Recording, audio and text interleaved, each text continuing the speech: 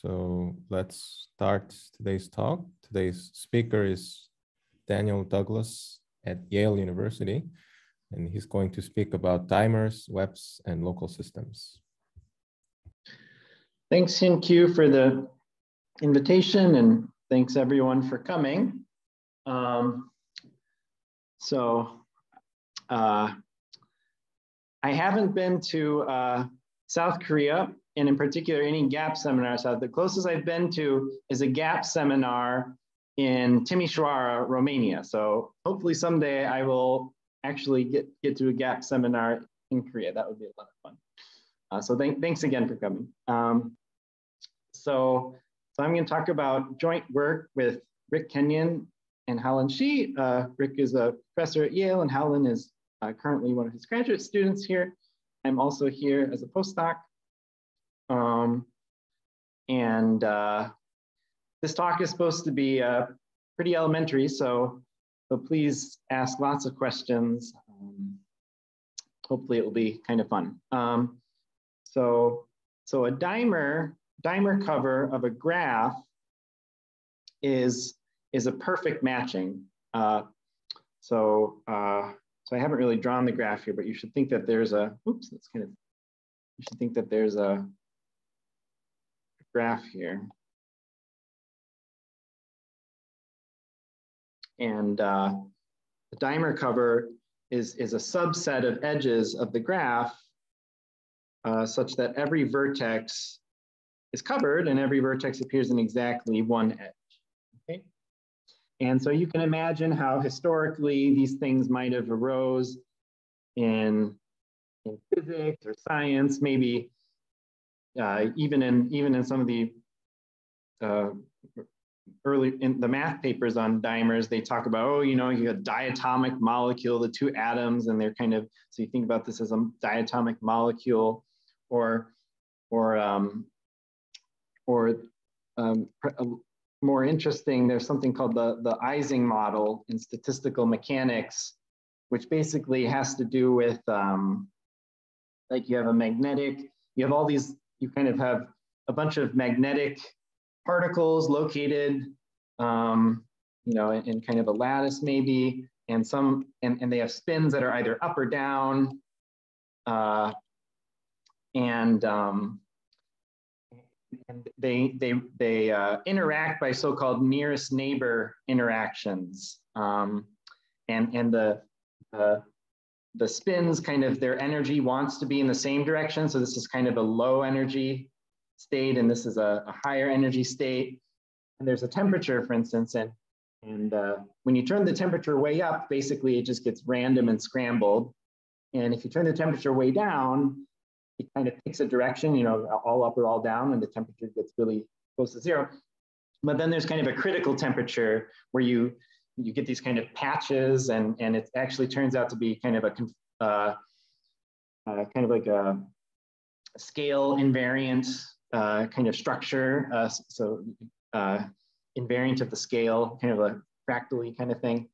So anyway, so there's a lot of cool mathematics in this statistical mechanics models, and dimers are a way that people like to study some of these statistical mechanics models. Okay, so I have to admit, like I only really started learning about dimers when I got here. That's kind of Rick's specialty. Of these three words, the things that maybe is closest to me is the webs. So kind of which appear in low dimensional topology, and in particular in kind of higher Miller theory, where you're studying SLn in kind of geometric structures related to the SLn and surface geometry and topology. And the goal is to try to mix, you know, mix things up a little bit. So, okay, that was my little introductory spiel. So now we're going to get into actual math. Okay, there'll even be some proofs throughout the talk. So let me know if you have any questions about anything. So to start, G is just going to be any graph. Oh, by the way, is the audio okay? You can hear me clearly? It's not muffled? that Yeah, right? it's great. Okay, thank you. Let me know if it either gets muffled or I get like too loud or something. The only constraint I'm going to say is we're not going to have any loops. Like this situation is not going to be allowed, but otherwise any graph you want. Okay? So except with an edge that starts and ends at the same vertex. But it can be non-planar or whatever. And just to have, yeah, okay, good. So maybe just have well, we had a graph here, this kind of square grid graph. Another fun graph is like the, it's too thin. Looks like green is going to be our graphs. It's something like the one skeleton of a cube is a fun graph. Okay. Okay. So in a paper by Chris Fraser, Thomas Lamb, and Ian Lay in 19, they define, so n, let n be your favorite natural number, okay? N is your favorite natural number. I guess greater than or equal to 2. No, actually, we can do even 1. We can do. So Fraser, Lamb, and Lay say a n multi-web. So we're kind of jumping right into n. I'll come back to dimers in a second, but we're just jumping into the definition here. An n multi-web, which we're going to call M for multi-web, is a multiset. So I have my graph, and an n multi-web is a multiset of edges of degree n at each vertex, of degree n at each vertex. So multiset just means that we can take an edge more than once. Now I didn't practice this, so let's see. The risk of making some kind of mistake here. So that one's not terribly interesting. Okay, give me one more second. Okay, let's, can we do it? We can go like this, and then like that, and then like this, right? So far, so good. And then maybe like this. So every vertex needs to be degree 3. Does that work? I think so. Okay. So here, every vertex has 3 edges, and some edge. This is a tripled edge. Okay. This is a doubled edge. So 3, 3, 3, 3, 3, 3, 3, 3. Okay. Yeah, this is good. So this is an example of a multi-web. You start from some fixed green graph, and then you're building a multi-web out of it. Inside, yeah, inside the graph. So there's going to be lots of these multi-webs sitting inside the graph. The graph is fixed. Okay. And so this is an example when n is equal to 3, because the degree at each vertex is 3. But some edges can be counted more than once. They can come with multiplicity. So this is a doubled edge. This is a tripled edge. These are just single edges right here. Okay. Yeah. Okay. Let me give more examples. Okay. So actually, well, okay. This is maybe this example is a little too complicated to start. Let's do something simpler, where I just have the grid. Okay, and maybe, okay, for this one, I'll drop, and then I'll kind of stop drawing the graph. And then we'll do another one, this. This. Okay, so let's do another n equals 3 example. So I'm just forgetting I just don't want to keep drawing the full graph. You have all of the grid here. So here's another n equals 3 example, something that looks like this. It looks like my multi-webs are going to be orange.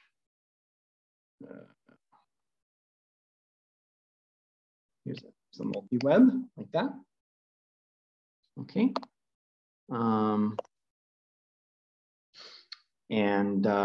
this was for n equals 3. And what does an n equals 2 multi-web look like? That looks like something like this.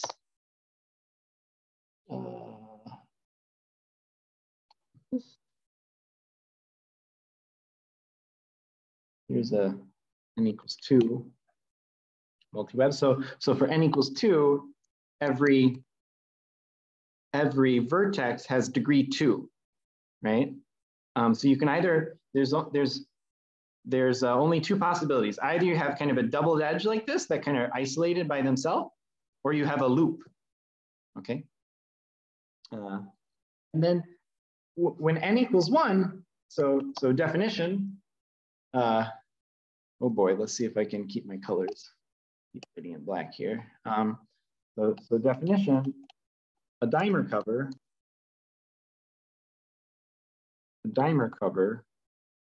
for perfect matching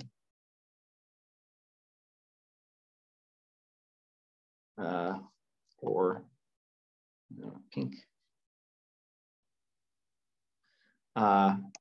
is a multi-web.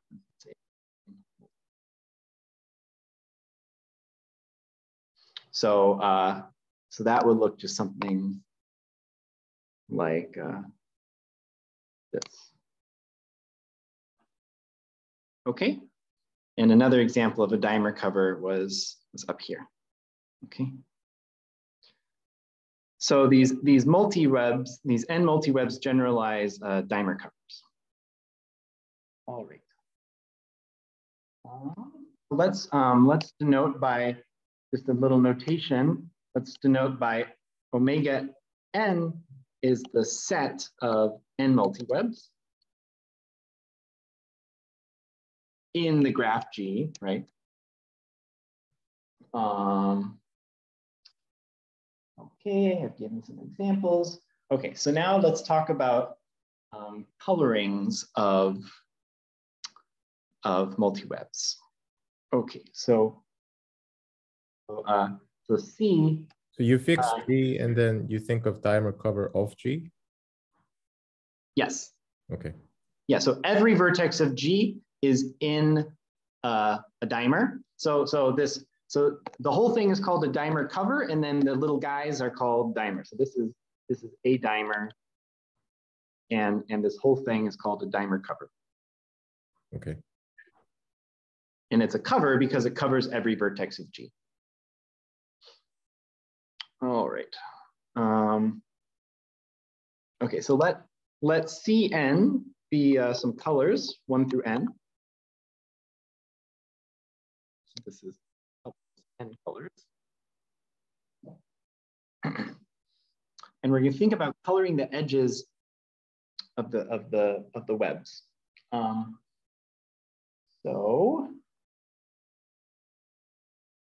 So if you have M is a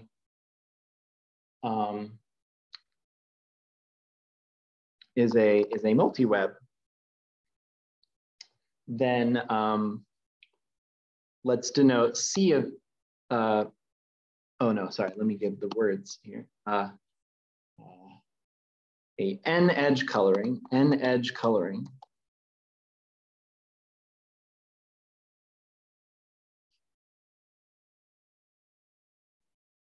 of M assigns, so what is it? It's a little function that assigns a set of k colors to each edge of multiplicity k, to each edge of multiplicity k. So for instance, this edge has multiplicity 2, this edge has multiplicity 1, this edge has multiplicity 3. So it assigns a set of k colors to each edge of multiplicity k, such that you get all n colors. Such that you get all n colors at each vertex.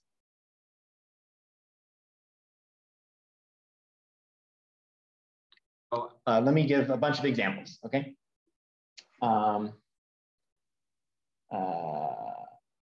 Well, actually, let me give one example, and then we'll get more examples shortly. So for instance, this is going to be an example for n equals 3. So I have 3 colors, 1, 2, 3. We usually for n equal, we think about them as RBG, red, blue, green, but let's just call them 1, 2, 3. And let's see, let's pick a graph. Sorry, let me erase this. So let's say that this is my graph. Perfectly good graph. The graph, by the way, the graph doesn't have to be like regular. I think all the ones well, okay, this one wasn't regular, but the webs have to be regular, meaning that they have the same number of edges coming out of every vertex, but the background graph does not have. So, but okay, so this is the graph in green, and then here's a multi-web, a three multi-web, something like this. Okay. And then we're supposed to assign a set of 2 colors to the doubled edge and single color to the single edge. So maybe the colors we assign are purple. And set 1, 3. Okay, and I would get a different coloring, say, if this were the set 2, 3, and this were 1. Okay, does that make sense? What a coloring is, an edge coloring?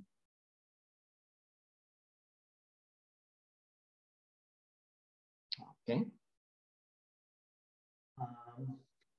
So let's define again for multi-web. Let's count the coloring. So let's define Cn of m is the number of n edge colors.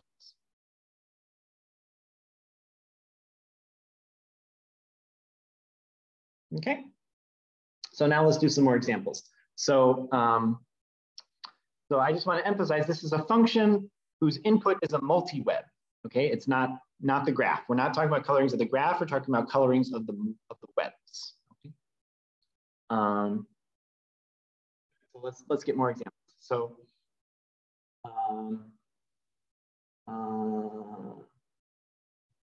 let's see. So our graph is going to be, let's make our graph this guy again. Actually, let's do it with 4. Maybe let's do it with 4 like this. This is our graph. G. And actually, let's see, am I going to be able to, how quickly? Trying to figure out whether I should do a bunch of, let's see if I remember how to do it. So if I, no, that's going to take too much time. Never mind. I'm just going to drop one. Okay. Okay, so let's do an n equals 2 example, n equals 2. So it's a 2 web, and a 2 web is just like a loop. Okay, so that's a 2 web, a 2 when it doesn't have any multiple edges, we just call it a two-web. Okay, that's a two-web, and C2 of M is just the number of colorings of that two-web in orange, which is just two. There's two colorings. There's the one where, so when n equals 2, you have, colors 1 and 2, and so I can put 1 there and 2 there, or I can put 2 there and 1 there. So I have two different colors. Okay. So what do you do when you have a multi-web? How do colorings work when you have a multi-web? So same graph. These are all going to be in the same graph. So if I have, say, this multi-web, so again, n equals 2. So it's like a doubled edge. And then there's only one set of colorings you can put. You can just put the set 1, 2. So in this case, C2 of M is equal to 1. There's only one coloring of that multi-web.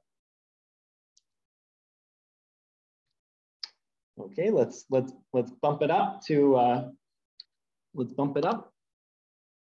n equals 3. So if I have the same background graph, so let's do all the different things here. So I could have this and well, actually, let's just before I do multi-webs, let's say this. You have this one here. Okay, so now we're doing n equals 3.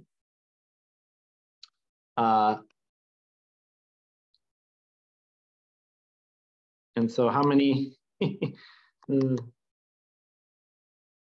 And so in this case, how many colorings are there?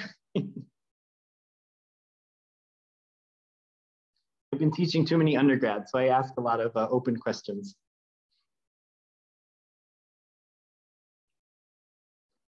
Hyun? You're really asking. I'm really asking. Okay, 6? 6, thank you. So, okay. Like I said, I've been, just before this, I did a record, I was Zooming with undergraduates, so I'm in a particular mindset right now. And then what about if I do this one here? I do this one. Okay, so I can do this. Okay, and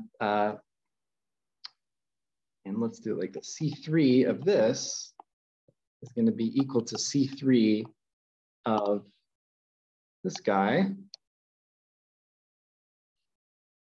where the doubled edge goes on the other one, like this.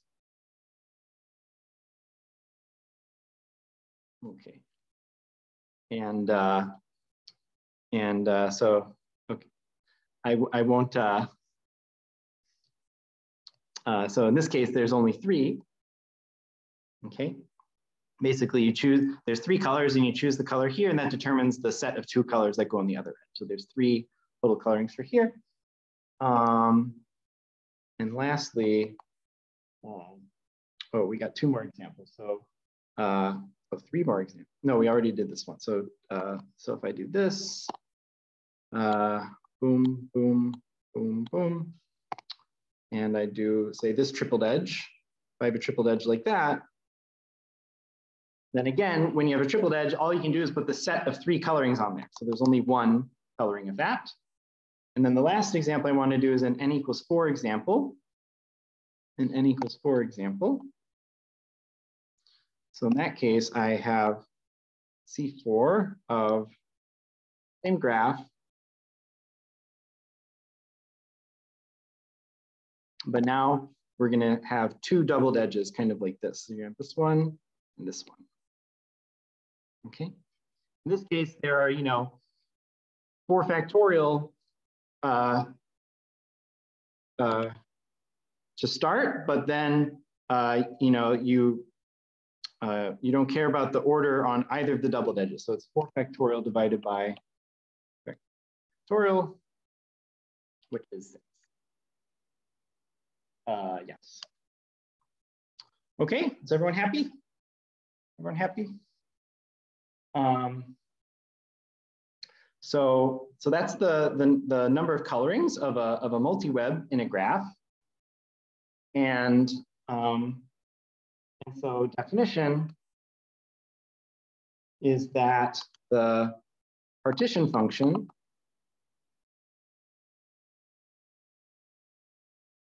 for n-multiwebs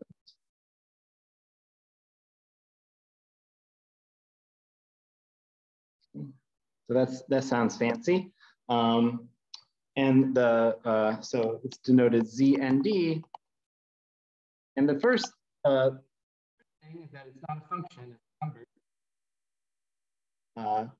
And it's just, so this is, kind of the physics words here, partition function, very physicsy. So it's the sum over the multi-webs, the n-multi-webs of the number of colorings of that multi-web. Okay. So for example, so this is something that depends on the graph, okay? You fix a graph and then you get, if I really wanted to be, these are the multi-webs in the graph. So for instance, if we do an n equals 2 example, and my graph is the square, okay? And again, so yeah, it's kind of, if you want, this is like a function of the graph. So let's get rid of that. So Z2D of that graph is going to equal, well, basically, we're going to have number of 2 colorings of the single, this is called a double dimer cover. So a 2 multi-web, another name for a 2 multi-web, is a double dimer cover. I'll explain that in a second. But anyway, just following the definition, this is the number of colorings of the single double dimer cover plus number of colorings of this double dimer, sorry, not the single double dimer cover, it's the single double dimer cover that's actually a loop. The other 2 double dimer covers are these, consist of these double edges.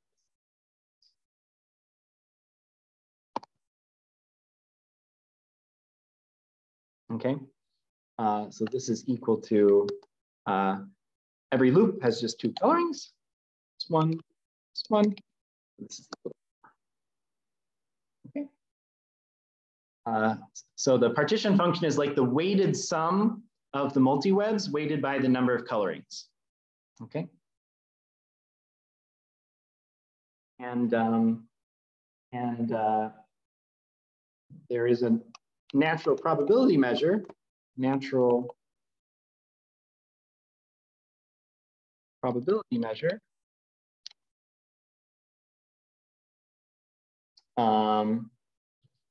mu n on the set of n multi-webs by defining the probability of the multi-web is Cn of m, number of colorings, divided by the partition function. So once again, as an example, if you want the probability in if this is your graph here, and you want the probability of the double dimer cover, that's the whole, just the whole graph, the whole square. So it'd be 2, the number of colors of the loop, divided by 4, just calculated above. And part of the motivation for this work is to study this measure.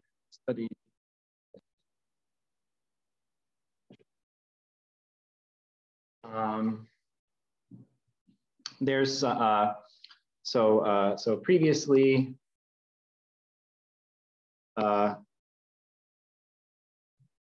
when n equal, sorry,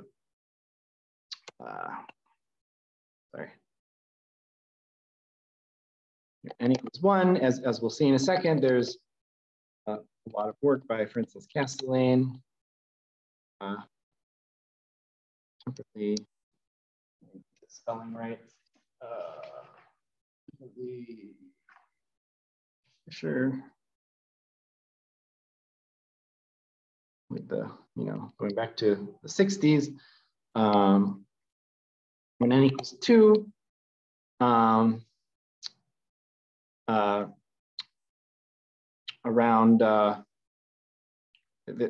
14, I mean, I think there, and more recently,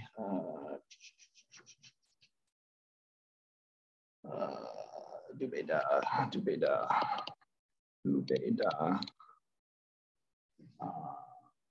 So they're studying the n equals 2 setting. That's when they're thinking about double dimers. Okay. Oh, so Dubeda is not in here. But this is in the 10s. Okay, this is in the last 10 years. And for instance, here, one of the kind of selling points, is that, for n equals 2, n equals 1 is not terribly exciting, topologically speaking, right? Because a one multi-web is just a dimer, and a dimer cover isn't very topologically exciting. But when you do n equals 2, you start getting loops. And so if you allow me to be a little rough here, you can start asking questions like you can start asking the following kinds of questions. You take, in the plane, you take some kind of grid like this, a very fine grid, and maybe you put some punctures in some of the faces, and you pick a double dimer cover at random, and what you'll get are, loops. Something that might look like this. And then this one just might go around nice. And then you might get some doubled edges floating around, but you get a picture like this. And so the kind of question that Rick likes to ask is like, fix your favorite kind of topological type, your kind of lamination type. And then if you pick a random double dimer cover, what's the probability that you're going to get a lamination of a certain topological type, like with respect to those punctures? And so he and Dubeda were studying this question, and one of the selling points is that in the scaling limit,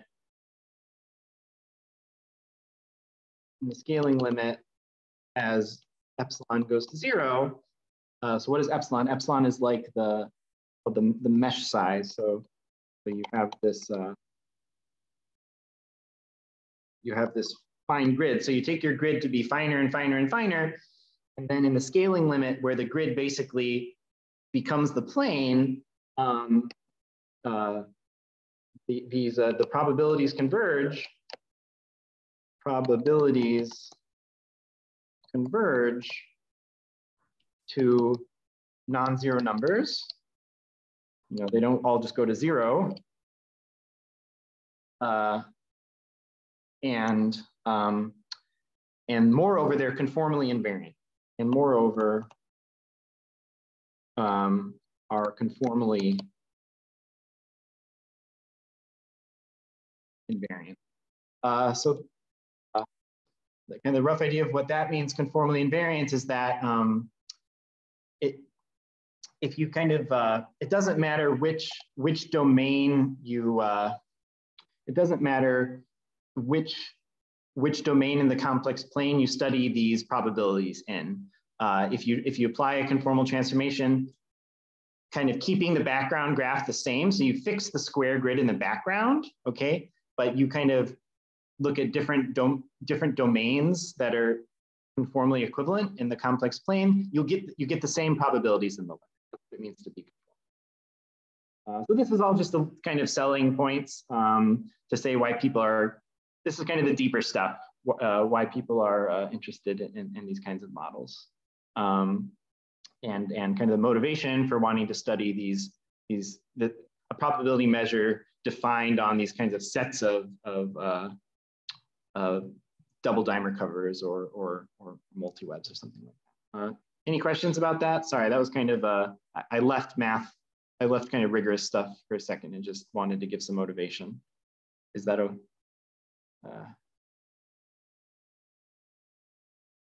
that kind of makes sense?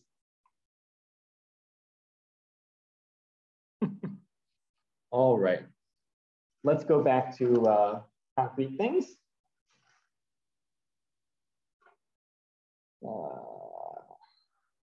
Let's draw a big brick here.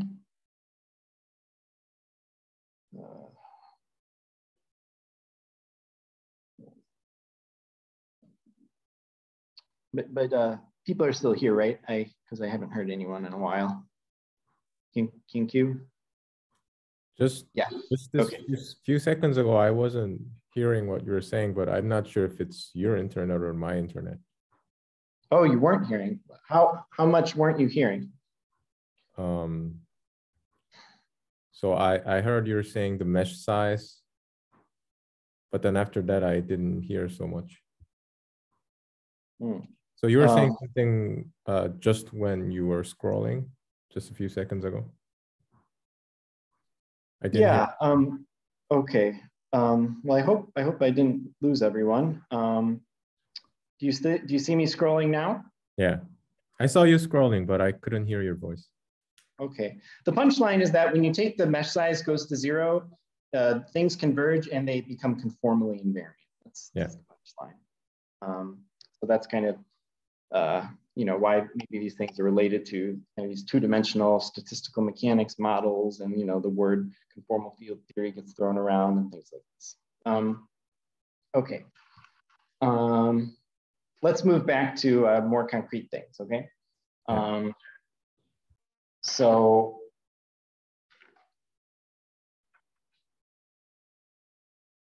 right. So we have this. So sorry. Let me summarize. So we had this G, and then we had this partition function. Kind of the weighted sum of multi-webs.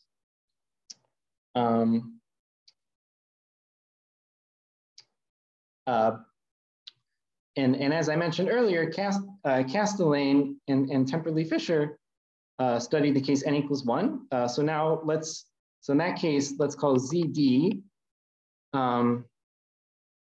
If you just, because a dimer only has a single coloring, when n equals 1, a dimer cover only has a single coloring. And so this is only one color. So ZD just becomes the number of dimer covers of the graph.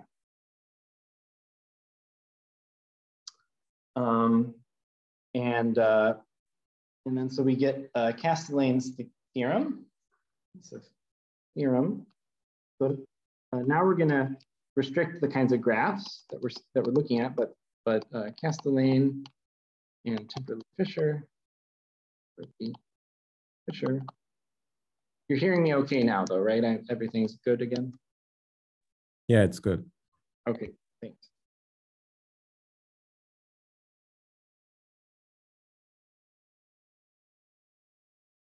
So ZD is just the number of dimer covers. It's the dimer partition function of the graph.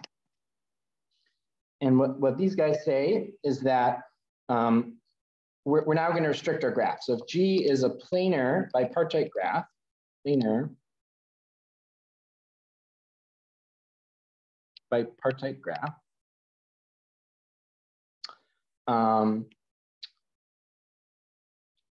so bipartite just means that I have every black vertex is connected to white vertex and vice versa. So an example is again that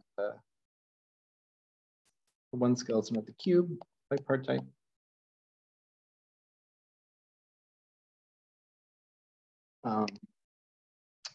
So if G is a planar bipartite graph and such that the n the number of black vertices is the number of white. The number of equals x. Oh, capital N. The lower right corner must be white vertex. Oh, yeah. Okay. Yeah. Yeah. So in this case, n is equal to 4. Okay.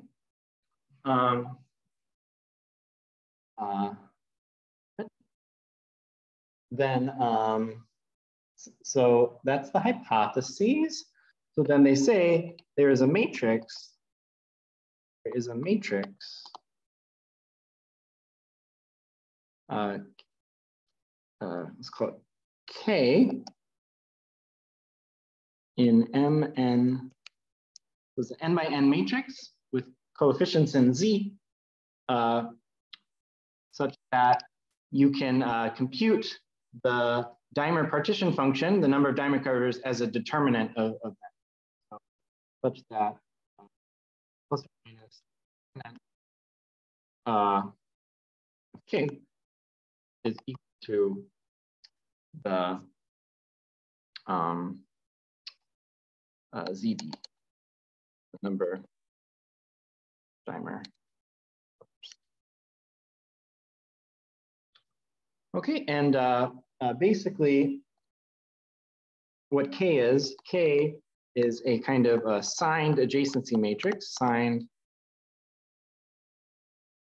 adjacency matrix. So what you do is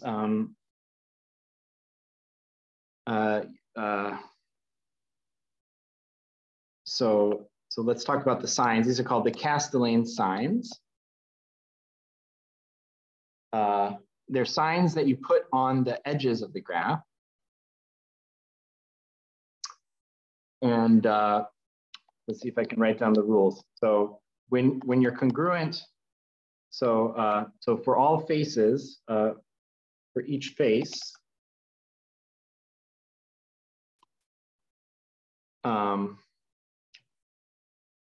of size 0.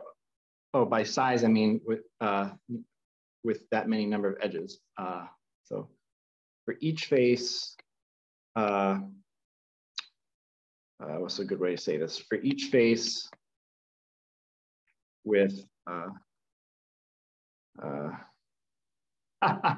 sorry, I'm having trouble writing right now. With E edges, so this has 2 edges, 4 edges, 6 edges, 8 edges. So when P is congruent to 0 mod 4, so first of all, because the graph is bipartite, every face has a even number of edges, okay? And so if P is congruent to 0 mod 4, you want the, right, so what we do is we put signs on each edge, put signs on each edge of the graph, on each edge of the graph. And if for a given face with P edges around the boundary of the face, if P is congruent to 0 mod 4, then the product of the signs should be -1. And if P is congruent to 2 mod 4, the product of the signs should be +1. For example,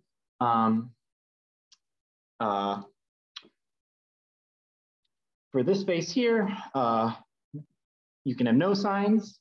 For this face here, 3 signs is good because their product is -1. For a hexagon, you're allowed to have, you can have signs as long as you have an even number of signs. And then for the octagon, you need at least 1 sign. So that would be, okay. That's what's called a Kasteleyn sign. Kasteleyn sign. And then you use those signs to form kind of the signed adjacency matrix.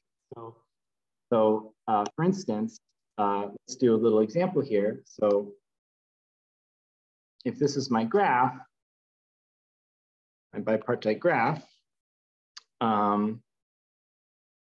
okay. So I need, it's a square, so I need a sign. I need a, oops. Need a sign. And then let's say that these ones are the whites and these ones are the blacks. So we're going to build a little matrix here. So it's the adjacency matrix. So on the columns, I have the blacks. On the rows, I have the whites. And then white 1 to black 1 prime would be 1, but now there's a sign there, so I put a -1. And then the other ones are all just. Okay. And so in this case, when we compute the determinant of K, or maybe I put a negative on the left-hand side, and what we get is 2. And 2 is also the number of dimer covers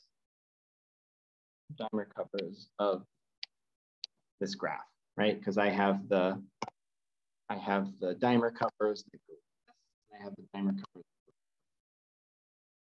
Okay, so this is a computation of, this is an example of Kasteleyn's theorem, that the determinants of Kasteleyn matrix, this signed adjacency matrix, counts the number of dimer covers of the graph. Okay, does that make sense? So the choice of sign, there are several choices of signs. Yep, and for planar graphs, they're all essentially equivalent up to some kind of conjugation by diagonal matrix or something. Okay. So they have all same determinant. Yeah, for planar graphs, it doesn't matter at all what Kasteleyn sign you choose. You pick your favorite one. Okay. Yeah. And if it helps you, it doesn't help me much, but I've heard it said that this choice of Kasteleyn sign is something like if you're on a surface, like a graph, it's something like choosing a spin structure on the graph. If that helps you or not. Okay. Anyway, so the point is that when you compute the determinant, you get signs from the permutations, and the Kasteleyn sign on these edges are specially designed so that they kind of cancel out with the signs in the determinant, and everything becomes coherent and gets counted with the same sign globally. Okay, that's kind of the point. Okay, but it's a non-trivial theorem. It's really kind of the proofs are non-trivial, and they're it's really a planar fact that. The fact that you count these things with a coherent sign globally is really a planar result about the topology of the plane. Okay. All right. So I realized that I keep saying double dimer, but I never actually explained that. So let me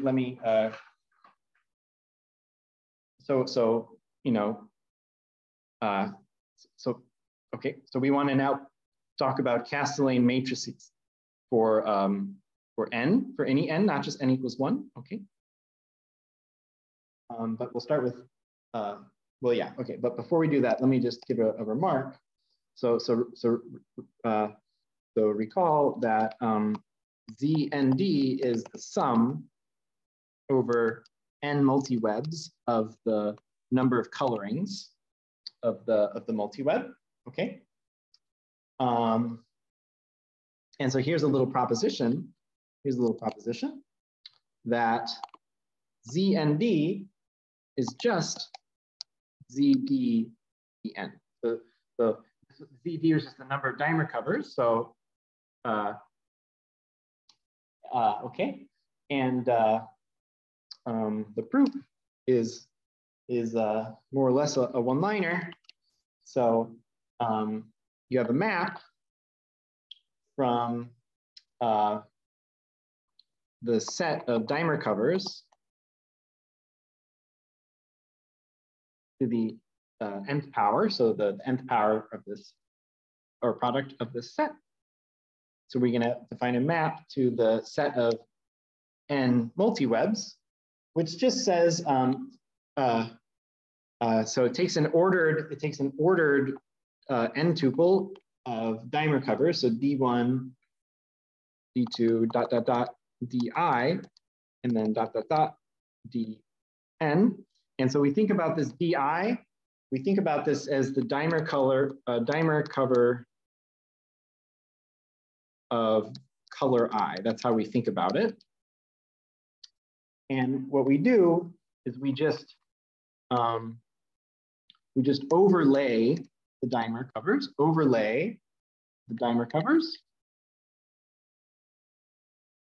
and then we forget the colors.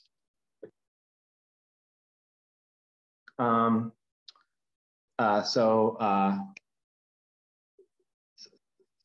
as an example,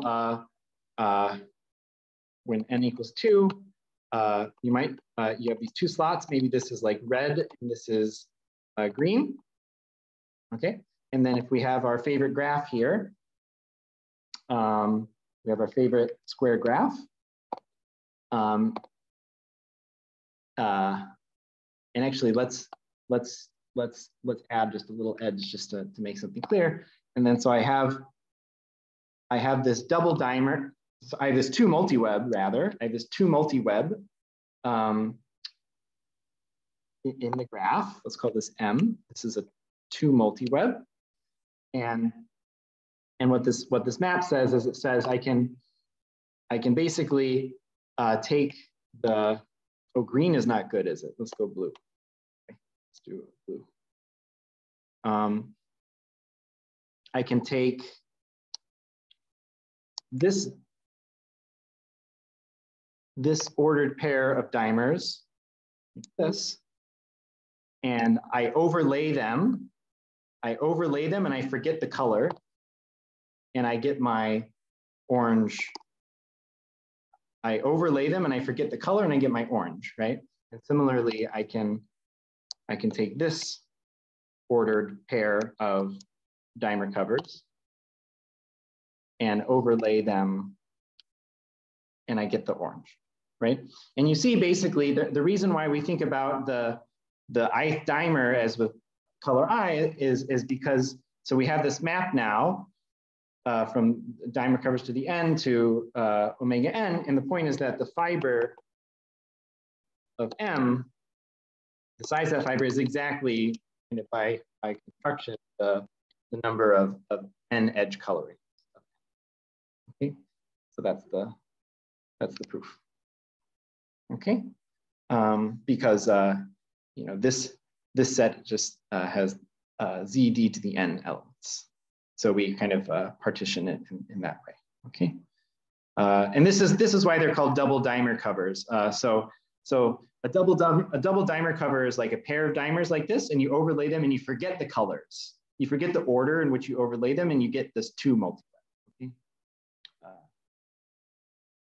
Okay, so that's, you can compute the n dimer partition function just completely in terms of the number of dimer covers by this little proposition here. And the reason why I went through that is the next statement here. So, okay.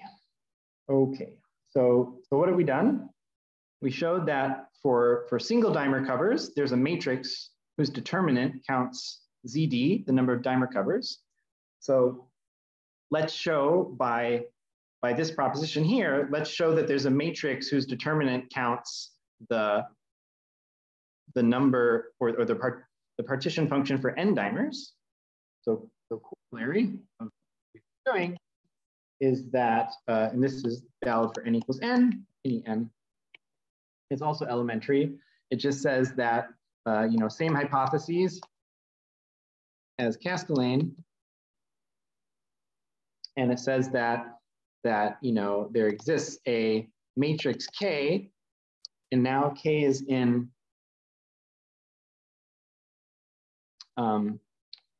so remember that capital N is like the number of blacks, which is equal to the number of whites, and little n is our our like n colors.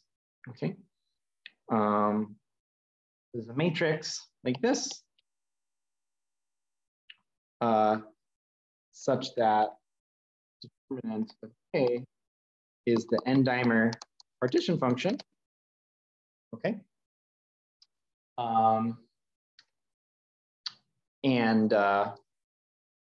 Okay.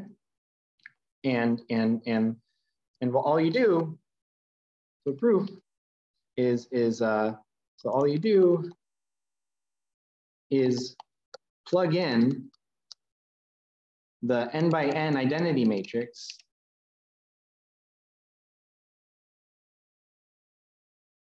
let's call it IN into the kind of n equals 1 Kasteleyn matrix.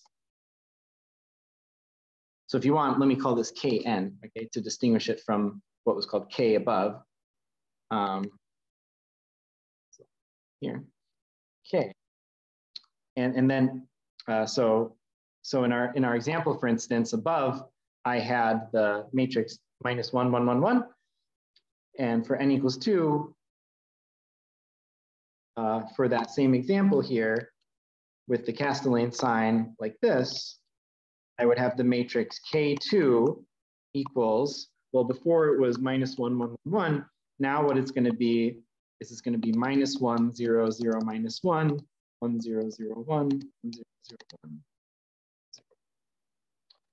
1. And so because you're just plugging in like a diagonal matrix, what you can convince yourself is that by this definition, the determinant of K to the n is just equal to the determinant of K to the power n. And by Kasteleyn theorem, this is ZD to the n. And by the little elementary proposition, we just proved that's the n-dimer partition function. Okay.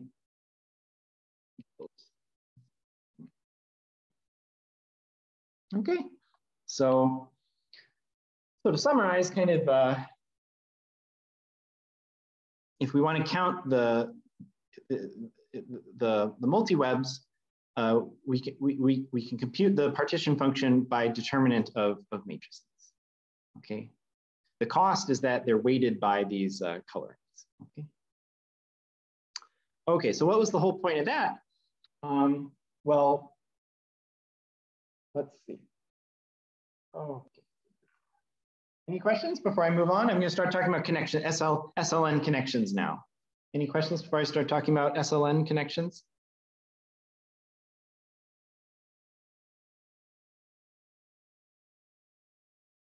Okay, so the kind of strategy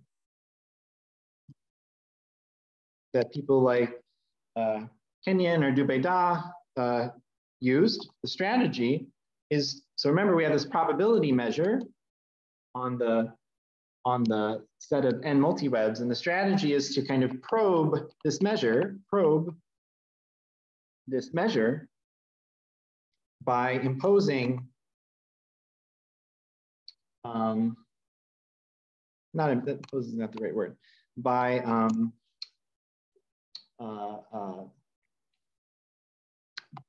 putting SLN connections on the graph.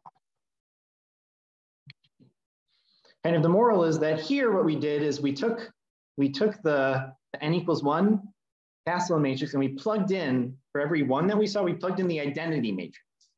The identity matrix is in SLN, okay? The n by n identity matrix is in SLN. And so what we want to do is we basically want to, instead of just putting only the identity matrix, we want to put any matrix A in SLN. So that's the idea. And so the hope is that then you have a whole moduli space, say, of kind of connections on the graph. And maybe if you go back to this problem where you're kind of putting punctures in the plane, you can talk about the moduli space of flat SLN connections, and then you can start bringing in some ideas from low dimensional topology. That's kind of the strategy or the goal. You want to bring some of these ideas from low dimensional geometry and topology to study these combinatorial. So what's an SLN connection? And so we've got 30 minutes, right? Yeah. Yes. Okay, good. So I think last chance for questions before I give the SLN connection, since we do have some time. So it's not for studying SLN connections. It's for studying the measure that you talked about, and you use the SLN connections. Yeah, the SLN connections are a tool to study this probability measure. Okay. I mean, yeah, hopefully the probability measure is defined only, it's a completely classical thing, right? Like it's like you have the graph and you just have this partition function which counts these webs weighted by their colorings, and that's it basically. Okay. And then the idea is to then kind of impose, well, actually, so the punchline is that Kasteleyn's theorem has an analog for when you have a connection, and because of that, because the Kasteleyn's theorem generalizes to the setting of connections, that's kind of why it can be used as a tool. But I'll make that more precise in just a moment. Okay. So it's a definition. What's the connection here? So again, let's say that G is bipartite. We don't technically need to be planar right now, but that's what I have in my mind. But let's just say it's bipartite. And so an SLN connection on G is basically a matrix that you associate to edges. You associate a matrix to every edge, but you think about your edges as oriented from black to white. So you put for every oriented edge from black to white, you have a matrix in SLN. So this is B, this is W, and technically, or like I don't really need this arrow there, right? It's for you have a natural orientation from black to white, and then if you go the other way around, you just take the inverse of the matrix. So if you go from white to black, then you take go from white to black, this is equal to phi black to white. Okay, so in practice, it's just you put a matrix in SLN on every edge. That's what it is. You kind of, you think about at every vertex a copy of C to the n or R to the n or whatever your favorite field is, and then you're thinking about these matrices as kind of giving linear maps. Okay. Okay, so that's an SLN connection on a graph. Okay. So remark is that SL1 connections are not very interesting.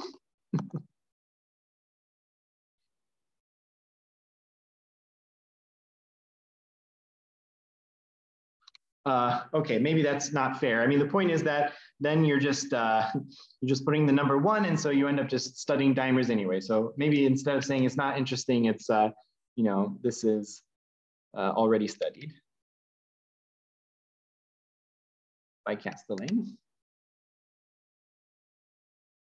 So the first interesting case is kind of any.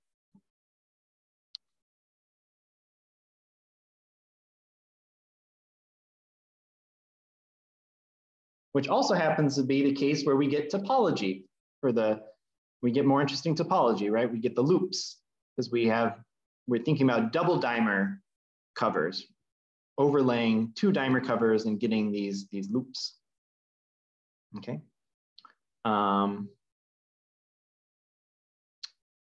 Something like, where was that picture? Like this. I've heard this called a loop soup. Okay.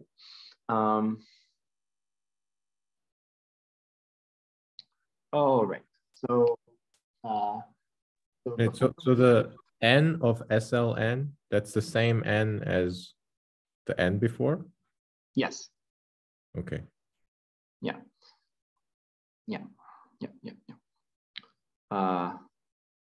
Just like how for this result, we were computing the weighted sum of n-multiwebs, right? This weighted sum of n-multiwebs by this determinant of this matrix. In this matrix, we are plugging in n by n identity matrices, right? So this is the first indication that they're the same n. Okay. Okay, like here is 2 by 2 identity matrices for n equals 2. Okay. Oh, and if you compute the I forgot to say, but if you compute the determinant of this guy, you should get 4, which was what we got. 1, also 2 squared. 4 was what we got for the partition function for, where was it? It was right here. 4 was what we got for the partition function of just the square graph for n equals 2. All right. Right. So SLN connection, we're just we're fixing n, and we're just putting a matrix in SLN on every edge of the graph. That's all we're doing. And then what this allows, so if phi is a SLN connection, then just as before, I can define a matrix in, now it's in M n of C, not necessarily integer values, but depending on the connection, where it's by the same procedure. So just like here, what I did was I plugged in the n by n identity matrix into the ones. Well, now what we do is maybe I should do it like if I have something like this, A, B, C, D, maybe like this, and then I have a Kasteleyn sign somewhere like there. Then K phi just going to be, and then I gotta do my that 1, 2, 2 prime. It's just going to be whatever it is. Gotta do that again. Minus A, B, D, C. Okay. So this example, these ABCDs themselves are 2 by 2 matrices. So this is in M2. Oh my gosh. C. Right. So this thing here in total. Oh, sorry. This would be like for n equals 2. So this thing in total would be an M4. Okay, makes sense. Okay, so theorem n equals 2, Kenyon 14, and for the general n, this is our joint work.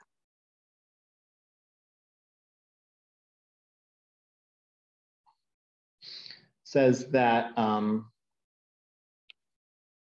plus or minus the determinant of the Kasteleyn matrix when you plug in the SLN connection is equal to the sum over the n-multiwebs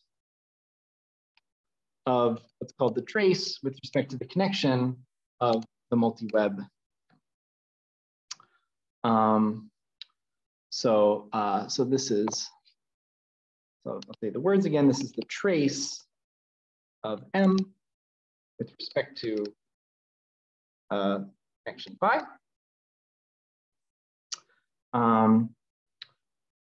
So in particular, so remark,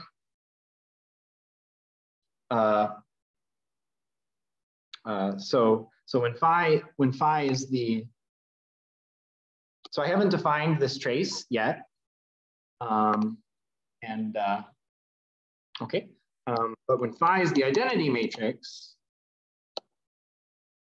or the identity connection, let me use the, sorry, when phi is the identity connection, then let's call it I, then trace with respect to I of M is equal to, and when G is planar, so this is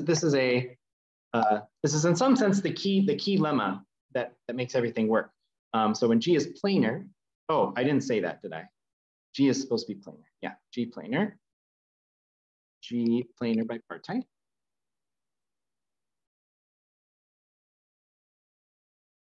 So when G is planar, and you take the identity connection, the trace of the identity connection, sorry, the trace of M with respect to the identity connection is just the number of n colors. Number of n colors.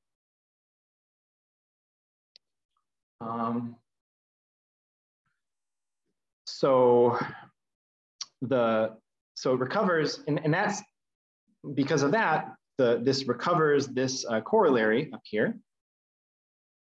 Okay, where the corollary basically we were using the identity connection and we were getting the determinant.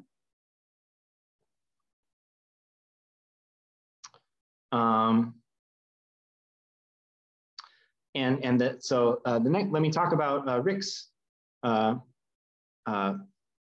version, the n=2 version.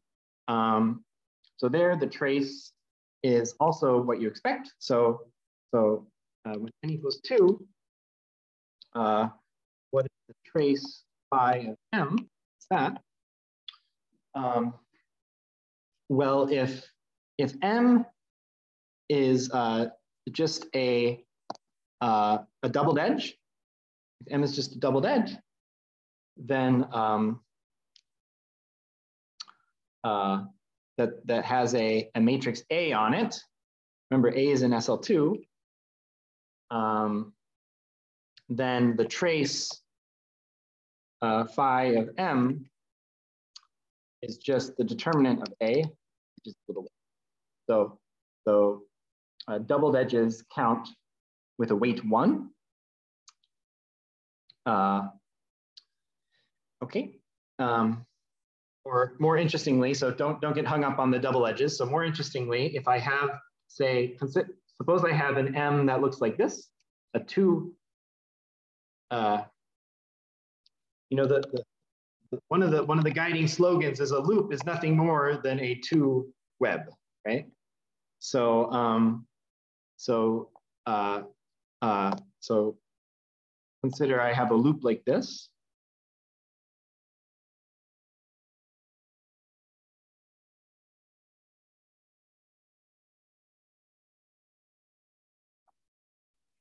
Okay, and I put and I have an SL2 connection. So I have like an A, B, C, F. So that's my phi. Then the trace with respect to phi of this loop is just what you expect it to be. It's the trace of the monodromy of the connection around the loop. So it's the trace of, and then you have to figure out whether you go right or left, which is always a bit of a nightmare. But let me try. So let's go D inverse. So I'm thinking, in my mind, I'm thinking of going around this clockwise. D, E, sorry. This is not important at all. Which one gets the inverse, but I think it's this, D inverse E, because we think about oriented from black to white. So D inverse E, F inverse A, E inverse C. But now, the point is that SL2, we notice that I chose an orientation around the loop to compute that, right? And when I just have this 2-web here, when I have this 2-web, there's no preferred orientation around this 2-web. So here I just made a choice, but I also could have gone the other way and done, let's see if I go around this way and done D, C inverse, B, A inverse, F, E inverse. I could have done that way.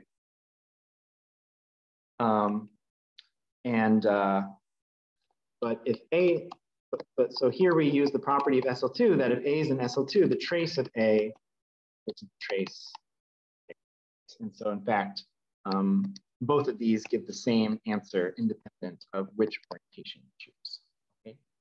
So that's what I mean by, for n equals 2, that's what I mean by the trace of the multi-web with respect to the connection. The multi-web for n equals 2 just looks like a bunch of loops, okay? And doubled edges. And the trace of that thing is just gonna be the product of the traces of all the individual components via this formula, just by the usual trace of the monotone. Okay, that was Rick's theorem that the determinant of the Kasteleyn matrix evaluated on the connection counts double dimer covers. When n equals 2, you get the double dimer covers. The determinant counts the double dimer covers weighted by their traces with respect to the connection. And so what we did is we generalized the result to SLN connections where now for n equals n, trace of phi of m is called the web trace. So it's the web trace of m with respect to the connection phi. Maybe you have one of these guys that kind of looks like this might be your web, something that looks like this. In this, so you should think about it as some kind of generalization of this kind of the usual trace for going around loops. And so the definition, so let me just say some words. I don't know if I'm going to have, really go through the definition or anything, but this is a kind of a well-studied thing, well-studied trace. At the very latest, there's a particularly clear paper of Shikora from 01 that talks about these web traces and connects them to, I think, SLN skein algebras, SLN skein relations, and SLN character varieties. But the definition, I'm pretty sure this is kind of at the very latest. I'm sure the physicists have been doing this for a long time. People have been talking that physicists talk about things called spin networks that this is related to, and you kind of do the obvious thing. You kind of, what you do is you basically do a state sum formula. Basically do a state sum formula where phi kind of gives you locally a bunch of tensors associated to the white and black vertices, and trace phi of m is the contraction of these sequences.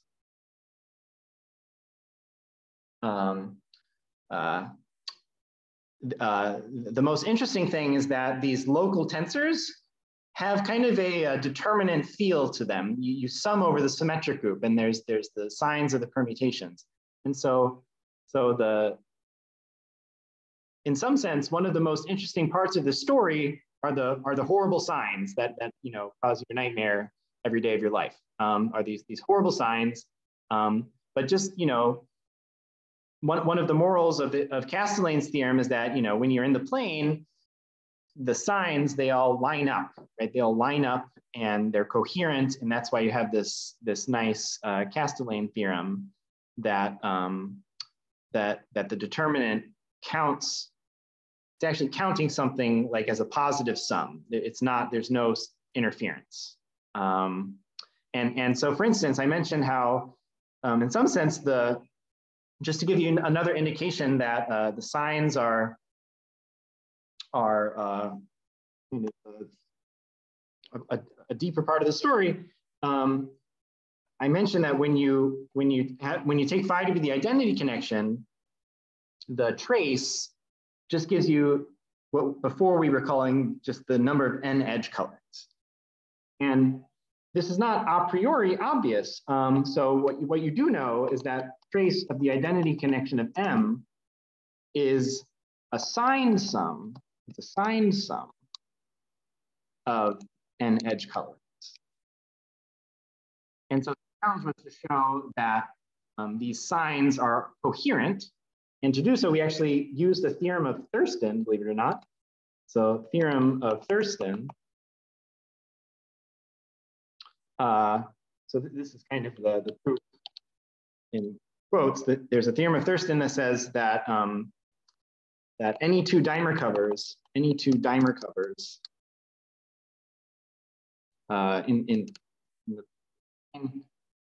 can be related by a sequence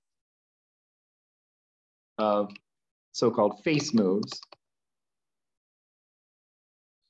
So what these face moves look like is you have your graph, and the graph has a bunch of faces, and everything is nice and simple because it's planar, right?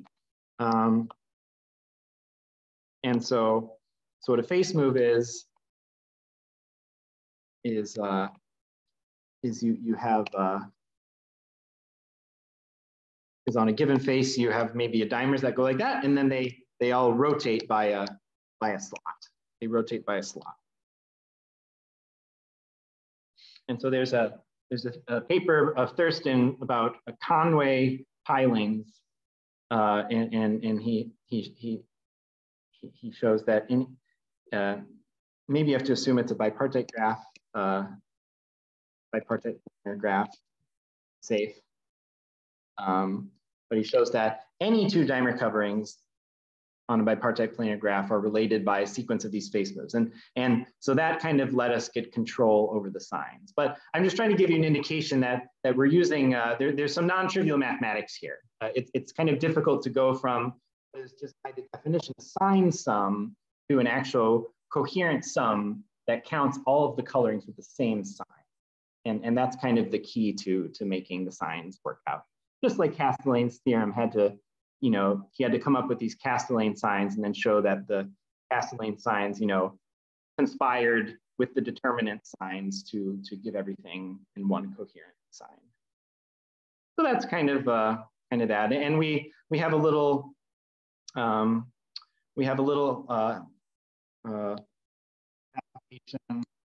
We wanted to study this probability measure. So it turns out it's a little easier to think about things when n is equal to 3.